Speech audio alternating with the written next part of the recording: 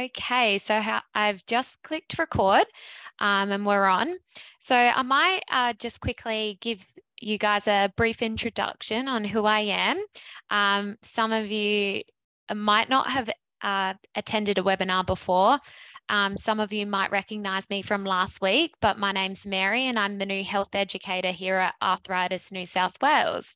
So I'll be one of the people you can connect with here at the organisation. If you have any questions around your condition or you have any questions coming, you want to direct to the hotline, I will be the one behind the computer responding to those. I'll also be responding to the e-news articles and the questions and putting you in contact with some of the services we have here available at the organisation. A little bit of background, I have a strong nutrition background. I was a clinical nutritionist and a lecturer before I came on board here. So any nutrition related questions, more than happy to sit back and have a chat with you about those. So what we'll do in terms of housekeeping is once I finish the recording, like I said a little bit earlier, if you want to stick around and have a bit of a chat, I'm more than happy to. At the very end of the presentation, I'll open the floor to any questions you might have. If you haven't used Zoom before, I'll let you know of a few functions you can be aware of. The chat box for one is where you can ask all your questions, respond to questions. It appears to be a little speech bubble that you can click and type into. I've just had one person comment that you can't hear anything. Do you want to check if your sound is switched on? Is anyone else having a little bit of difficulty hearing me? Tony, you can hear me okay? Yes, Mary, I can hear you clearly. Great. Narelle, maybe you can have a look at the settings below and see if you can switch up that sound and see if that makes any difference. You'll notice at the bottom we have switched on subtitles, and so if they do happen to get a little bit distracting in the function area on the Zoom, you might be able to click CC and that will switch off the subtitles. That's only if you find them to be quite distracting. Otherwise, feel free to leave them on. And if you could all switch your microphones off while we get started, that will be wonderful. Okay. So today's session is about carer support. So providing care for someone with arthritis. I've had another person who stepped in and mentions he can't hear anything. What I'll do is I'll pause the recording.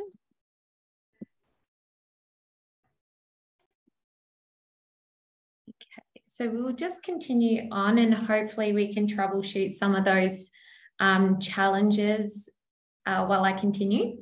We do have a disclaimer here. It's just to let you know that the information that we cover here today is just to build your understanding and provide some general advice around managing arthritis.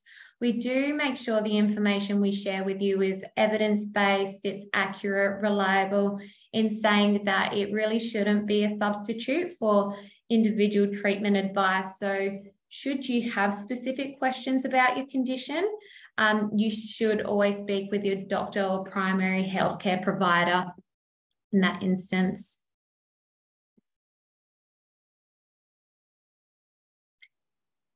Okay, so what tonight's webinar is about is really helping you understand arthritis. And so if you are a carer of someone living with arthritis, or even if you're here to learn a little bit more about your condition, caring for yourself, we'll take a deeper dive into that and what caring looks like.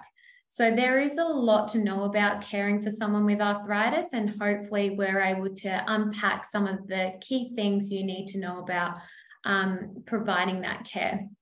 So it can be challenging And so we will briefly touch on those associated challenges and the greater impacts it can have, so we can then delve into talking about some solutions and some practical tips. There are a lot of different resources and services available to support you when you have either received a diagnosis of arthritis, or if you're caring for someone with arthritis. There is a lot of support you have available and schemes available to make that caring journey a little easier. So what I'll do is I'll bring them to your attention, just in the case you haven't been made aware of them. So at the very end of the presentation, I'll show you, we'll direct you to some services and support networks for reference, and share some links and hotlines with you, just in the case they could be very helpful for you. So what I've got here is just a little bit of an overview of the data that was pulled out of the National 2022 Carer Survey. So what I want to highlight here is that what we know is that across New South Wales, we have approximately 854,300 carers. This is the equivalent to almost 1 in 8 people. 1 in 3 primary carers care for their partner, 1 in 4 care for their child. And on average, following a diagnosis, 14.6 years is the average length of the caring role. So I highlight this information to you to let you know that you're not alone. If you are caring for a spouse, a family member, a child, or a close friend, often it is because we love the person that we're caring about. It can bring us feelings of fulfillment, compassion, companionship, satisfaction. It could be just that you are improving someone you love's quality of life. And so there could be many other reasons as well, like personal growth, development of new skills, new challenges, or it could even be in the case where no one else is available to provide that care. So often we care for a combination of personal, emotional, and practical factors. So the role of a carer is specifically to provide care and support to a family member or a friend or loved one with a chronic condition, such as arthritis. And so what I want to share with you is that there are over 100 different types of arthritic conditions which affect the musculoskeletal system. More specifically, they do affect the joints, and how these symptoms manifest in someone, it does depend on the type of arthritis they have been diagnosed with. The most prevalent forms of arthritis that we see are osteoarthritis, which is a non-inflammatory form of arthritis that consequently follows the wear and tear of the cartilage in load-bearing joints. The other most common type of arthritis we see is rheumatoid arthritis, which is more of a pro-inflammatory form of arthritis that is associated with an autoimmune disease. And so what I want to find out a little bit more about is what brings you here tonight. If you're here as a carer, I'd love to hear from you in the chat box in terms of who are you providing care for and what type of arthritis do they have. If you're not here as a carer, I would also love to hear from you and hear about what you hope to learn about today. It might not be that you are a caregiver, but you're here to learn some things about caring for yourself even.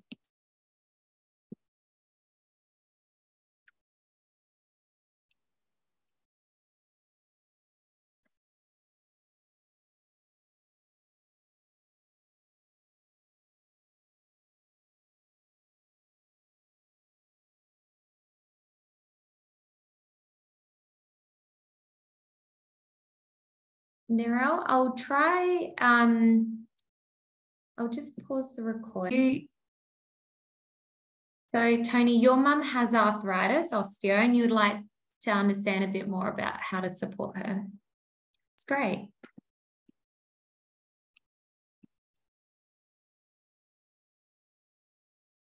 Okay. So I guess if you're providing care to someone, the role of a caregiver is multifaceted. When you're caring for someone living with arthritis, the key skills required are really built on understanding, supporting, and communication.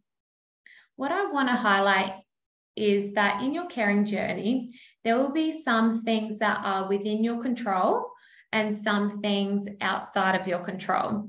In most types of arthritis, pain, the discomfort, the distress, anxiety, depression, and frustration are very common experiences. When you see the person that you love and care for in pain, it can be really challenging that you're not able to help them completely alleviate the pain. And so it can take some time to accept that being pain-free is not going to be possible, as some of these arthritic diseases are degenerative. But with time and more understanding around the condition, it can help you find better ways to support that person living with arthritis.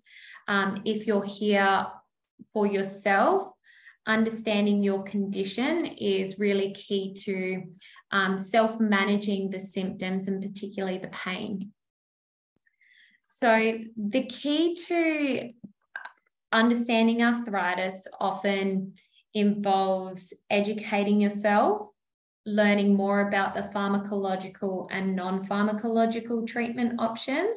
These include exercise, there are mind-body techniques, stress management techniques, and there's also different government-funded services which may be available for you to help address the needs of someone living with arthritis. So these things are within your control and not only beneficial in that it can help with the longer term management, but as a carer, it can help you provide better support. So if you're here for yourself, or if you have a key role in advocating for the person you care for, which involves you being their voice and ensuring they receive the necessary care, support, and resources to manage their arthritis, communication is really going to be essential to understanding their specific condition and how to go about best supporting that person living with arthritis. So this brings me to communicating effectively.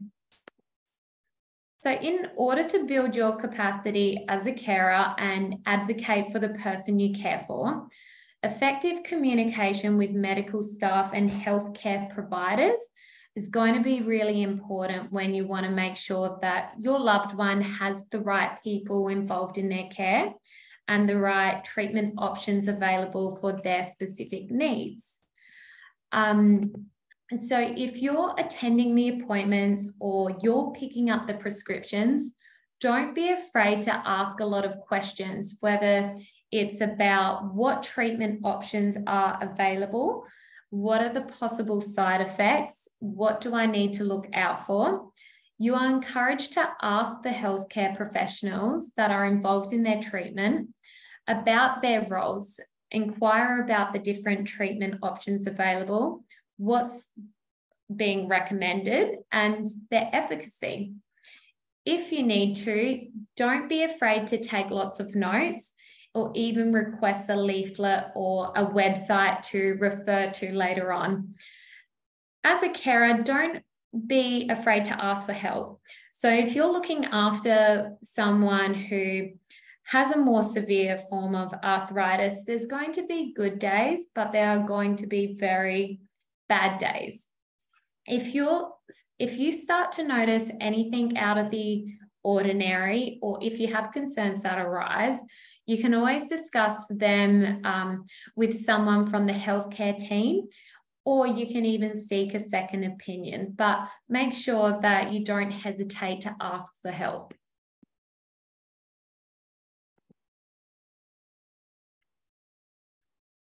I want to go to this question. Do you know what arthritis looks like? So there are many different types of arthritis that exist, all which are very painful. So the hallmark symptoms of arthritis usually include pain, stiffness, and swelling around the joints. Now, often in osteoarthritis, the pain will be more localized in a specific joint that has deteriorated over time with that wear and tear. In rheumatoid arthritis, because it is an autoimmune disease and because it is inflammatory, the pain can affect different sites in the body. And this is just because of how the immune system ramps up the inflammation and attacks the cartilage in the joint. Over time, this can cause damage and it can exacerbate the pain cycle. The main joints that we see affected in arthritis are usually the knee, the hip, and the spine. But not only does it lead to these painful symptoms, it can also exacerbate other symptoms like fatigue. It can affect mood, energy levels, behaviors, ability, and willingness to participate in social activities. And so to understand how these specific symptoms are affecting your loved one, you can ask a lot of questions about how their arthritis is affecting them today, what type of medication do they need, what tasks and exercises can and can't they do, and if they're experiencing a flare-up, they might have found a preferred pain management technique or a strategy that just works for them. So it can really help to have a conversation about what their preferred pain management strategies are. The chronicity of pain and the symptoms can really vary on a day-to-day basis. It can come and go, and as a result, I can imagine that your caregiving duties would probably look different on a day-to-day basis as well. So what I want to talk about are just some of the key things that are going to be involved in providing care to the person living with arthritis. So physical activity. Regular exercise can really help manage arthritis symptoms, improve overall health. And usually the joint-friendly exercises are going to be prescribed by certified exercise specialists to help increase strength, lubricate the joints, and nourish the cartilage, which are going to be beneficial for the longer-term management of arthritis. It can be a bit scary to engage in physical activity, especially on a bad day. So what you can do as a carer is encourage your loved one to do low impact exercises, stretches, find out what they can and can't do on a bad day. And even for your own long-term health, you could even join them to ensure that you're getting your physical activity in. With nutrition, you might have a more hands-on role in doing the groceries, cooking, feeding your loved ones, your family, and correcting the nutrition can not only be beneficial for controlling that inflammatory responses during a flare, it can help with other things like longer-term weight management, which will help with that longer-term protection of the joints and hopefully prevent that further degeneration. So the weight management component here in treatment can be very beneficial in that it can help alleviate some of that pressure on the joints, and we'll speak more to that very shortly. Assistive devices. If you haven't looked into these, or if you're not familiar with these, walking aids, grip aids, special kitchen utensils, there are assistive aids available which can help make daily activities a lot easier for your loved ones. So the need of assistive devices usually depends on the progression of the disease and where the arthritis is located. But in order to access these, you might actually want to consult with a physical therapist or an occupational therapist to identify the right assistive devices for your loved one, or if you're here for yourself. There are some organizations you can actually look at their websites and you can see what assistive aids are available. Medications are the most common form of treatment for pain. So there are a lot of different medications that are used for pain management, a lot available over the counter, but also prescribed. They do all have different mechanisms, and we'll touch on that shortly. But what I want to really highlight here is that they don't treat the condition, which is why we also talk about building your understanding around non-pharmacological treatments for the longer-term self-management and awareness, that they can actually help with not just pain management, but improving quality of life and well-being. The final domain here is planning for the future. So receiving a diagnosis of arthritis can bring about a lot of uncertainty in terms of the future for both the person living with arthritis and the family, the spouse, and the friends. And so you do want to talk to your loved one openly about the future. Consider discussing long-term care needs, financial planning, legal arrangements, even home modifications. Later on in the seminar, I've got a section where I will talk a little bit about the different government-funded schemes that are available and how they might be appropriate for you and your loved ones. So the provision of care can really change over the years, and particularly more in the advanced stages of the condition. So what we want to make sure you take away from today is some strategies that can really help equip you for that longer term management.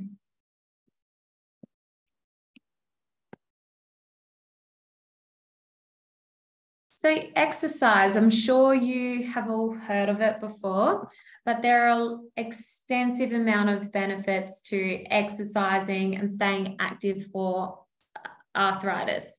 There are going to be some days that are easier to complete some exercises, but therapeutic exercises are often prescribed by a physio or an exercise physiologist, which are tailored specifically to the person living with arthritis needs and limitations.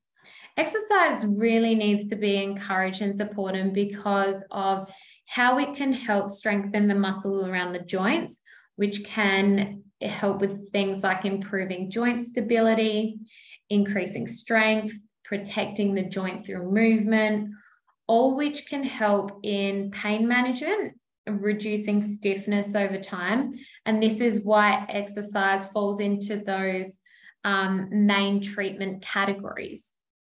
There are often a variety of joint-friendly exercises that are low impact and gentle, such as walking, swimming, sometimes cycling, which are encouraged to help build strength, increase flexibility, increase movement. And some days it can be more challenging than others to stay motivated. To keep the person you care about motivated, your encouragement, emotional support can really go a long way. You might be able to help them warm up for some of their exercises. You could help them track their progress by logging their exercise routine, make sure they have comfortable attire for exercises, but even in terms of your own long-term health, staying active is crucial.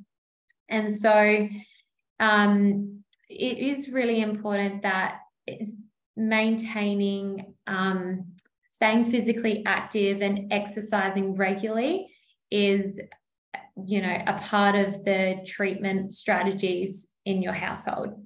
If you do have any injuries or limitations and you're not sure what exercise is going to be appropriate for your loved one, or even yourself, certainly speak with a doctor or a health professional. They will have lots of information and programs available on the that resources that you can access to read more into exercises specifically for arthritis. So we also have a lot of information and programs available on our website that can really help. If you're not aware, we have a Get Moving and a Get Moving Plus program. This is coordinated by our team, and there's a lot of information you can access on the website if you wish to look more into those.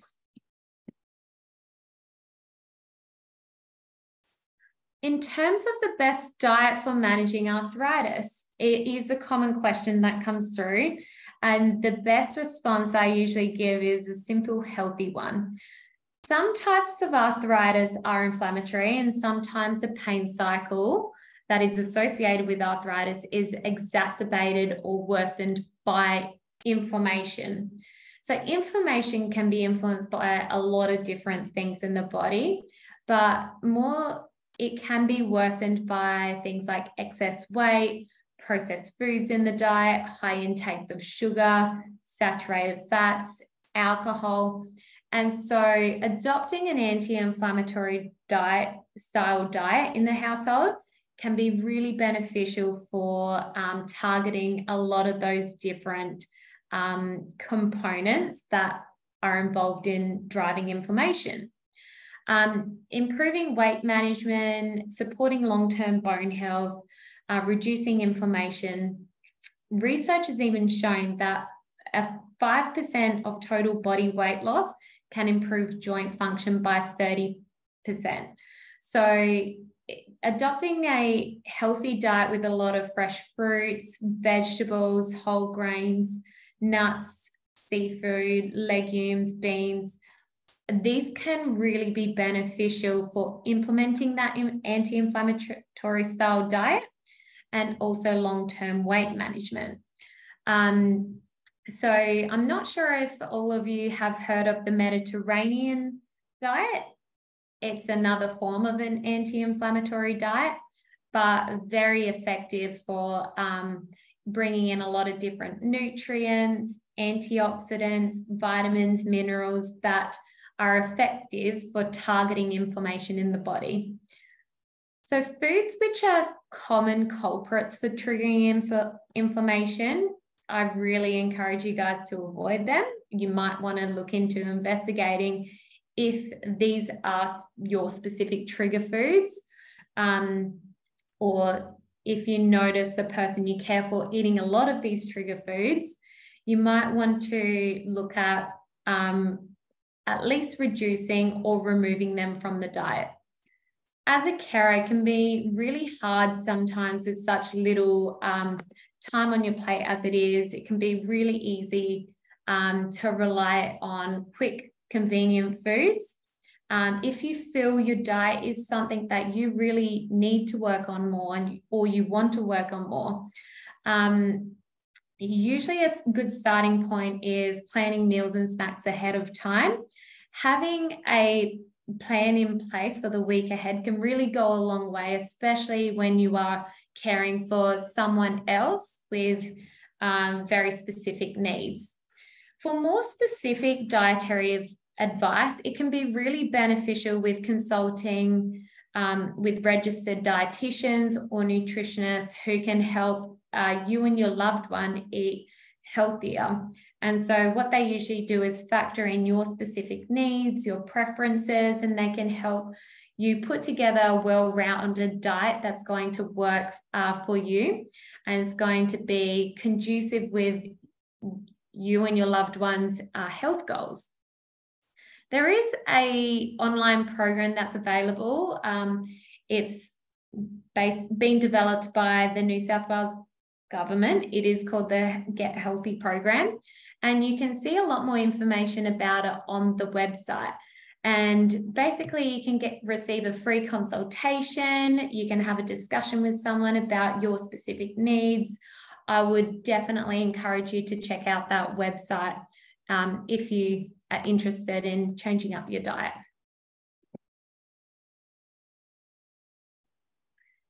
Okay, so assistive aids, as a carer, you can actually support your loved one in selecting and using assistive aids that help in managing their symptoms. There are a number of different aids available which could be beneficial for them long term, and it does depend again on how severe the arthritis has gotten, which joints have been affected. But by speaking with an occupational therapist or one of the organisations that can help with providing these assistive aids, they can help in organising these and these tools for a better daily functioning. So there are special tools that are available for gripping, joint braces, or mobility aids. Often to acquire assistive aids, you do need to do a little bit of research. You do need to look at the tools that are going to best fit the person's specific needs and the budget. Some tools are available for buying, some are even available for hiring. And so with some of the organisations, they will help you with a thorough assessment if it's required. And even depending if your loved one is eligible, there are some schemes under the NDIS or My Aged Care who can help with funding for these assistive aids. You might be heavily involved in this process, and you might be required to help them select the tools. You might have a role in learning how to use the tools, adjust them. You might have a role in maintaining the assistive aids, like keeping them clean, making necessary adjustments. And so as a carer, you might want to learn a little bit more about what tools are available, how to go about using them in the household, so you can work closely with the healthcare provider to make sure that these aids are going to be set up and used correctly. So your encouragement here and your patience is incredibly valuable, and I would encourage you to have a look at some of these websites like the Nth Care, ADA, the Australian Pain Management Association, Assistive Technology Australia, and Home Modifications Australia. So there's a lot of different, there's a large inventory that on these websites that you can look at, and you might think some of them could be useful in your household.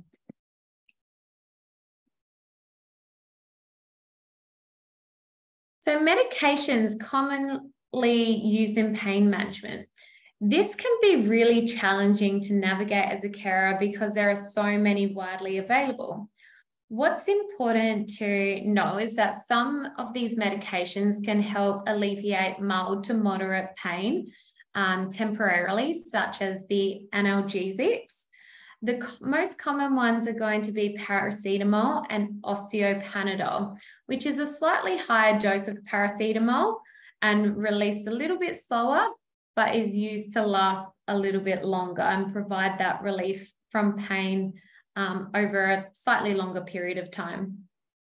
Some of the other classes of medications work a little bit differently in that they act on suppressing the inflammation in the affected joints. So NSAIDs, which are your non-steroidal anti-inflammatory drugs, these are often used in arthritis because they're effective in reducing inflammation. So this can be like your ibuprofen, your Nurofen. They're over-the-counter medications which can be taken based on the severity of pain in a given moment. So they work a little bit more effectively in that they can help suppress that inflammation causing the pain. The other more stronger types of drugs that are available for managing arthritis are going to be things like DMARDs, which are your disease-modifying anti-rheumatic drugs, which not only work to reduce inflammation, but they do aim to target the underlying causes of the inflammation. So if there is inflammation coming from a very specific joint, they do they work to suppress this by suppressing the overall immune system.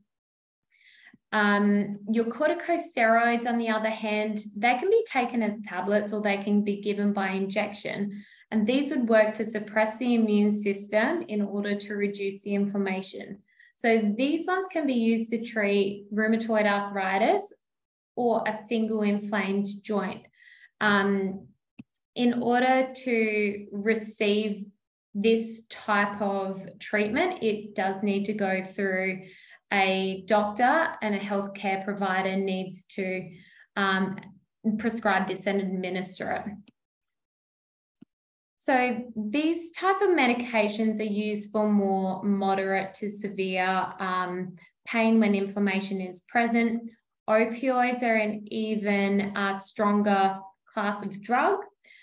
None of these which actually fix the problem, which is why they need to be used with a lot of caution, and we emphasize on that a lot.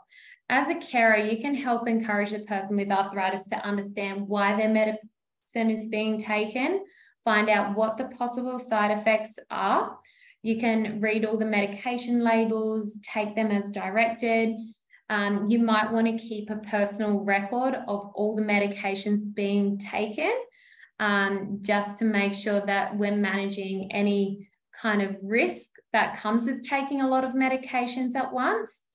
You as a carer can talk to the doctor or pharmacist just to understand what they're all about, even if there is some consideration in taking complementary medicines or alternative treatments like vitamin, mineral supplements, herbs.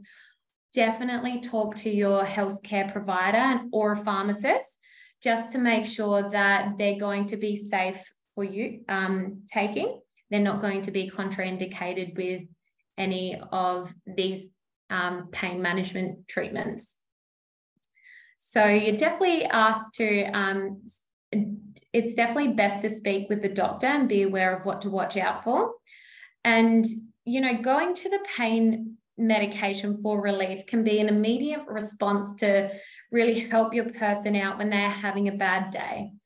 They aren't always going to be the best solutions, and so we do really encourage you to explore these other type of pain management strategies like pacing, meditation, mindfulness, distraction, and there are a lot more other strategies available and evidence-based as well. We have some more information about this on our website, but pacing is becoming a more popular technique that it does involve breaking up activities into management portions. This involves taking regular breaks to rest, recharge, and the idea is that it prevents overexertion to reduce the risk of a flare-up. So it's more of a preventative technique, which can be really effective in conjunction with some other different strategies. Meditation and mindfulness are more techniques that can be beneficial in the case of a flare-up and can be beneficial for the management of inflammatory conditions. Given there is a role in stress and the hormones released from the stress and inflammation, incorporating meditation and mindfulness can be effective in a way to actually control that. It does take a lot of practice, but it can be built into you and your loved one's daily routine. And we're starting to learn more about the efficacy of it. It's still quite a new area in terms of using these techniques for pain management, but the more we learn about it, the more promising it's becoming for pain management. Distraction is another helpful technique that really involves focusing the mind on an activity or task to take away the attention from the pain. I can appreciate that it's a lot easier said than done. And as a carer, I can imagine you thinking, well, how can I encourage distraction? But things like engaging in hobbies, listening to music, participating in social activities, watching a movie, these are all very simple activities that can help with distraction and help in reducing that perception of pain. So in terms of improving overall well-being, looking at these mind-body techniques and looking at integrating them into a treatment plan can have a really effective role in improving overall well-being, reducing stress, reducing those negative emotions that could help with that perception of pain and the symptoms. Often it's a maladaptive stress response that can be seen in more severe cases of arthritis. And so this is why we try to encourage and we try to speak to trialing these other techniques to see if they work for you.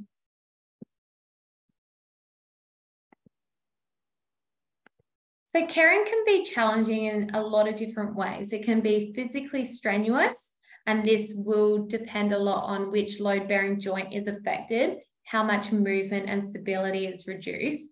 There might be times caring can be really physically strenuous. If you're helping them find their balance, climbing the stairs, helping them with exercises and mobility stretches. You might also need to carry things from time to time. With these tasks, often the risk of injury increases quite a lot. And so this is why we try to look at the tasks that are being carried out, and we try to look at ways to make them easier. Caring can also be financially challenging with cost for medication, appointments, treatments, transport, assistive devices. All of these costs add up. You also have this paired with the costs of loss in income, productivity. And so it can be really financially challenging and stressful. Not only that, it can be emotionally challenging, isolating, and stressful. The journey can be really lonely, and it can require you at times to put your plans on hold. It can also result in reduced leisure time, less time to enjoy the activities you like. It can lead to social isolation. And so these supportive social relationships, at times they can be challenging to maintain when priorities and schedules are continually in flux.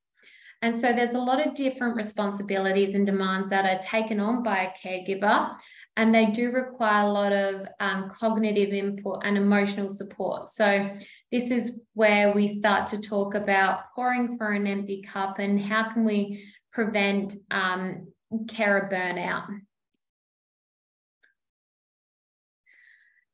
So you might have realized that there is a lot to actually know about caring for someone with arthritis, and carers can put so much energy into caring for others that caring for themselves becomes neglected.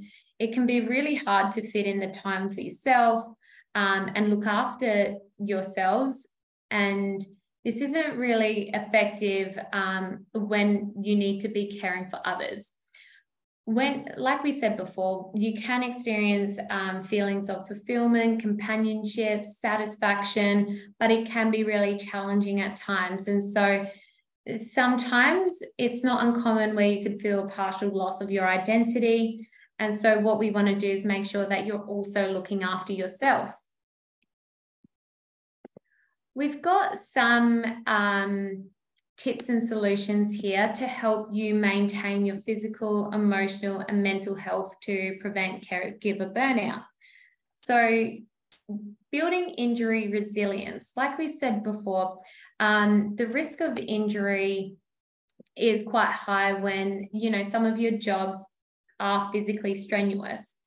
But the key to building this injury resilience is exercise.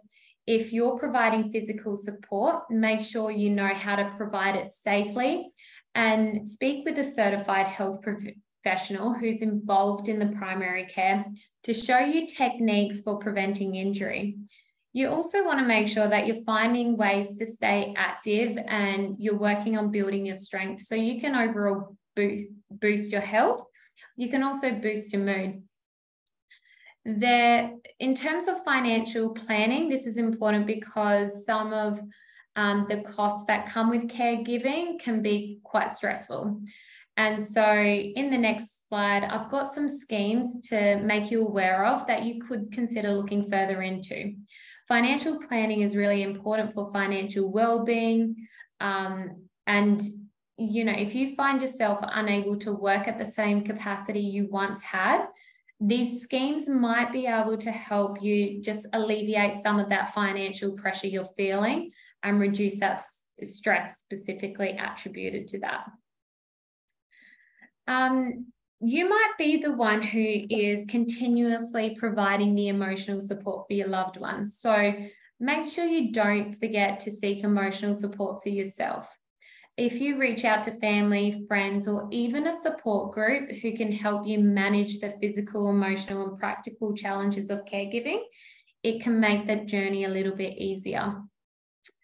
For some jobs, workplace flexibility isn't really possible, but if you're in a position where you might be able to work from home, you might find benefits from making flexible workplace arrangements. If this is something you have been considering, don't hesitate to have this conversation with your boss. Also, taking regular breaks from caregiving is really important for preventing burnout. And it's really important that you get the rest that is well and truly needed. There are a lot of respite care options available that you could consider looking into. The Commonwealth Respite and CareLink services provide free and confidential information on local carer support. They could be useful for discussing potential respite care services. My Aged Care website as well has some more information on support services that are available for a short-term or long-term respite care. So when you are providing care for, say, your spouse, it might result in reduced income, maybe more expenses. Here are some of the schemes we have in Australia, which you or your person living with arthritis might be eligible for. If you're an Australian citizen or a permanent resident, you should all have access to Medicare. And so this is where the following schemes might be of interest to you. The short-term restorative care package, which is the first scheme that you're seeing here, is designed to provide flexible care for older people who really want to preserve their independence and autonomy with the help of a multidisciplinary team. So this could involve the treating GP or the geriatrician, can involve nurses, occupational therapists, physios, podiatrists, dietitians. Depending on what the needs are, it's a really good package for future planning. It does sit outside of the My Aged Care home care package scheme, and so it wouldn't be available to those who are already receiving this package. But if you're not, this program includes a 63-day intensive ongoing care in the home to learn self-management strategies for achieving an optimal level of independence based on goals and needs to minimize that need of care over a longer period of time. The next one you might be aware of, but it's the Chronic Diseases Management Plan. This is more of a structured approach to care, which is prepared by the GP. So there are two types of plans that sit under this scheme, including the GP management plans and the team care arrangements.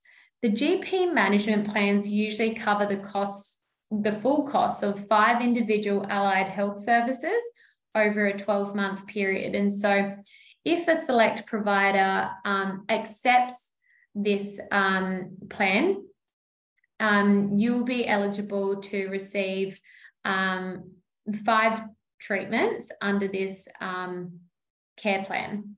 The team care arrangements might be prepared in the case there are multiple conditions existing at the same time. So if there's any other kind of chronic diseases that have been diagnosed, like cardiovascular disease or type 2 diabetes, and the needs are a little bit more complex. This is where the TCAs come into it. They do require collaboration between the GP and the other healthcare providers, but they will fully cover the cost of those allied health services. The last one is the pharmaceutical benefit scheme, which is available to reduce the cost of medication. So under the PBS, the government will subsidise the cost of certain medications.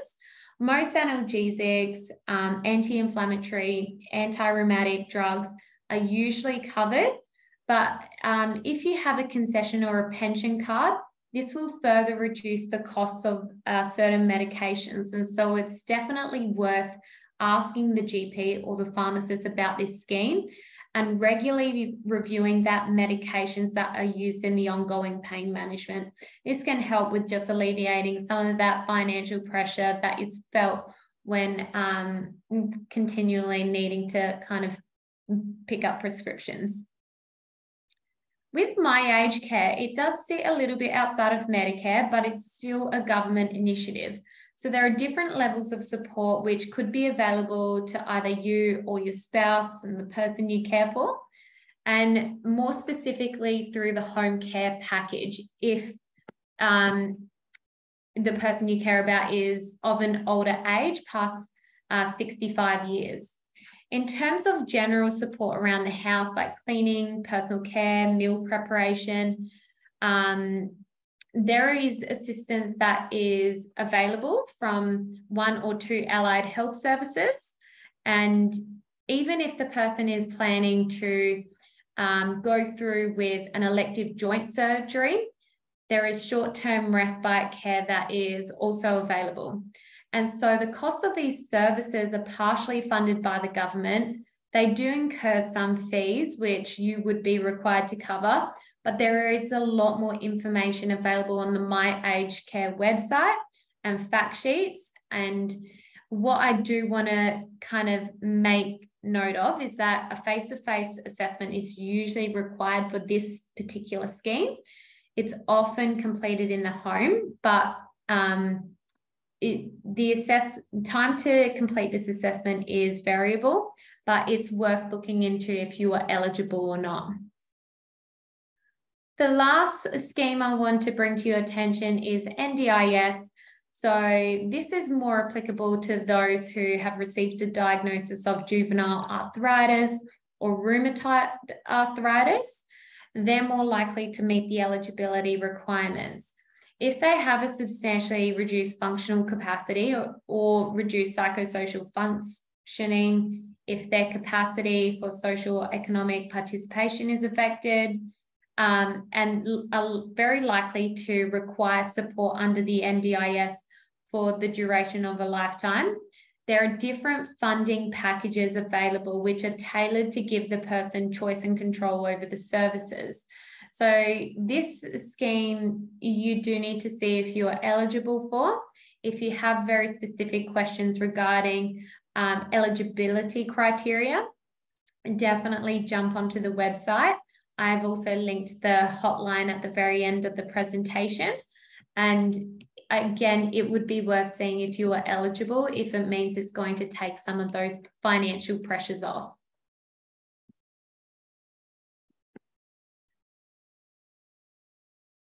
So adapting to adversity. So the physical impacts, the emotional, the psychological impacts, there's a lot to navigate as a carer, but practicing reflections can really help you build your self-awareness, practice acceptance, and teach you how to listen to yourself.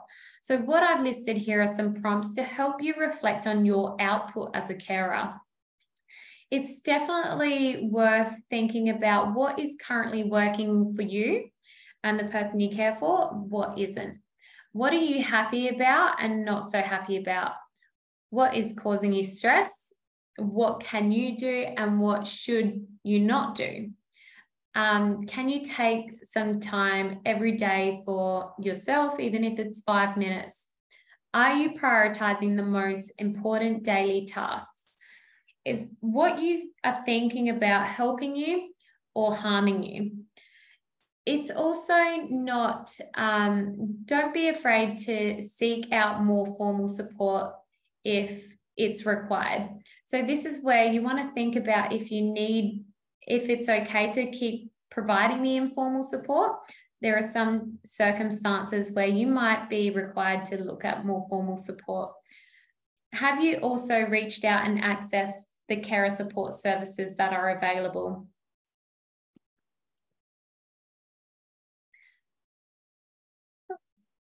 We've got some additional tips for the carer, which include understanding the condition. So understand that you can grieve, be emotionally affected.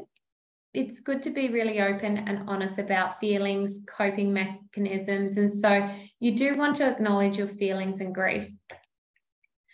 Learn to listen, because sometimes just listening to your loved one is all they need. You might not always need to be actively trying to fix them, reduce the pain, or help them. Sometimes listening just goes a long way.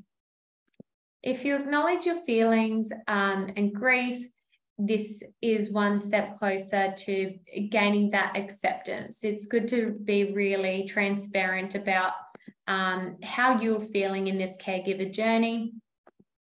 Accept that you won't be able to make the pain go away. This is a really big one. So sometimes all you can do is really just be there to support them through their pain and provide that emotional support.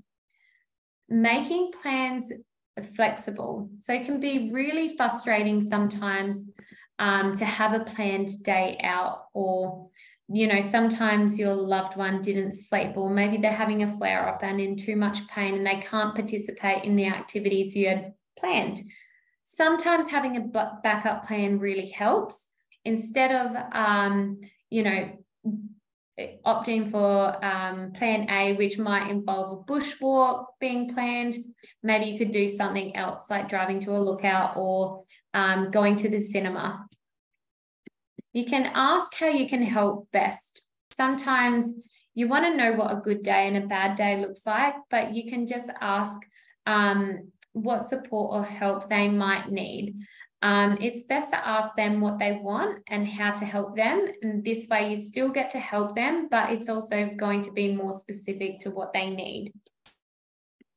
It's also about celebrating the small wins. I think sometimes,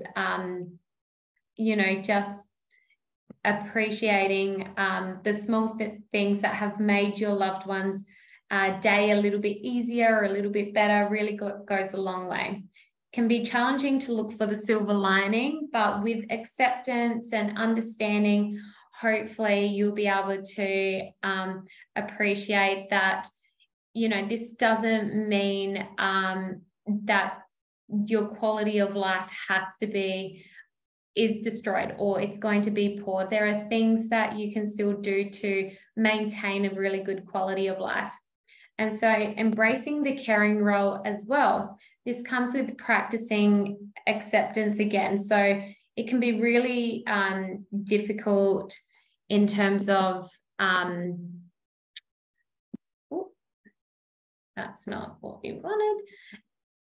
It can be really difficult to embrace a caring role at times. It's very challenging, but how it makes you stronger and the more adaptive you become, the more you're able to kind of find the benefits in being a carer. But you do want to make sure that you're focusing on things that you can control. And it goes back again to differentiating what is within your control and what's out of your control. So I want you to think about what does self-care mean to you?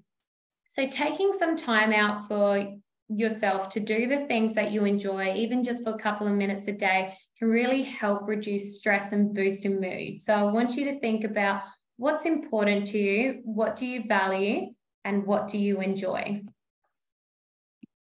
If you want to share some of those things in the chat box, I'd love to see what are the most important things to you if you're reflecting on, self-care?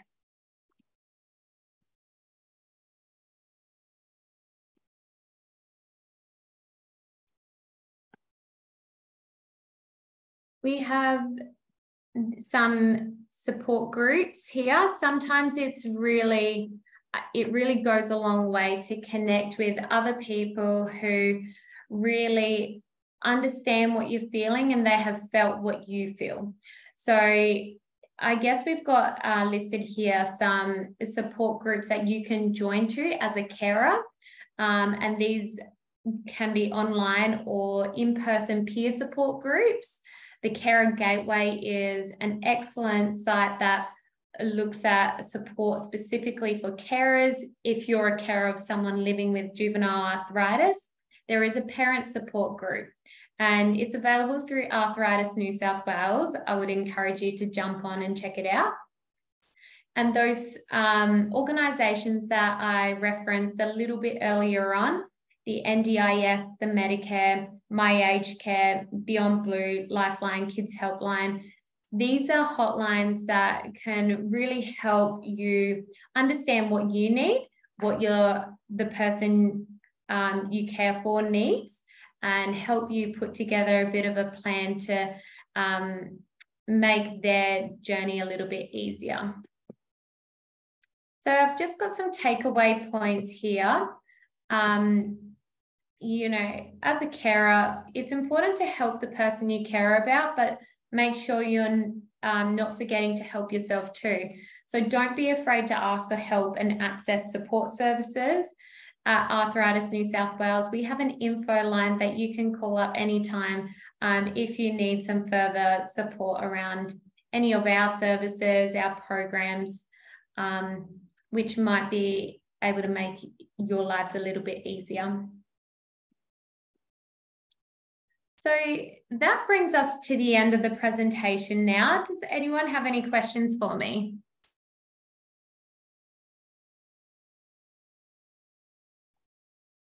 I'm also happy to pause the recording.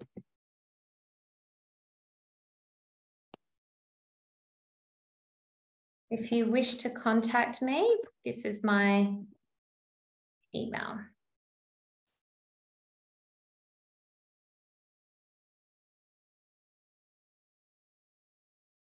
I hope you all have that now. I'm just going to everyone in the meeting.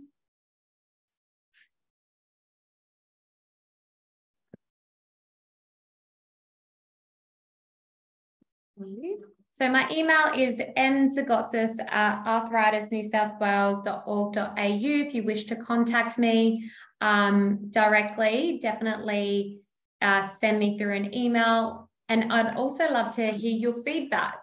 So tomorrow or the day after, I always forget that tomorrow is public holiday, you will receive a link to provide some feedback, and I'd love to get your thoughts around what topics you'd like to hear more about, what information would you like to receive more detail on, and definitely open to hearing your thoughts.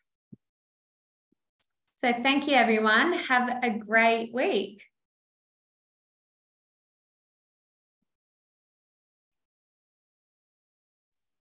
Thank you, Mary. Thanks, guys.